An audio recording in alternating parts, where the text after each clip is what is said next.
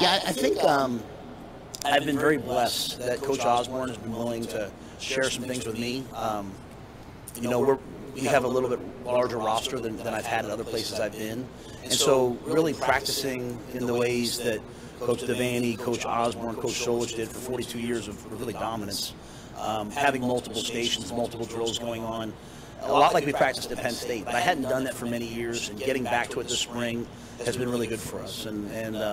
So I think that's maybe not about the Big Ten. It's just more about being at Nebraska. You know, I'd be a fool if I didn't ask Coach Osborne what the blueprint is. And he's been, you know, he doesn't talk about plays. He talks about the way they practice first and foremost. And then, you know, I've evolved, you know, being in the NFL, being at different places. This is my 4th head coaching job.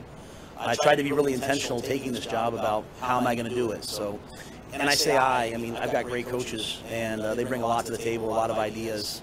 And we're going to try to put it together as best we can.